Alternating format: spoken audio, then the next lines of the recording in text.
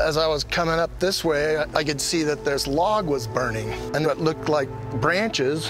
And then I realized the branches had shoes on or boots. And at that point, I knew that this was a crime scene. Yeah, my initial thoughts was that this was not a fight. This was an immediate, we want to kill you. We want you dead. We're all supposed to meet for a sound check. Everybody's there except for Scott. His trumpet was his life. I said, Scott didn't show up for the gig last night. One like him, I'm going to report that he's missing. He said, we found your son. They believed that he had been murdered. Who would murder him? Everybody loves Scott. You don't want to think things are real. Somebody in a rage had taken a knife to him. We were able to see that Scott had a conversation with a young woman identified as Heather Frank.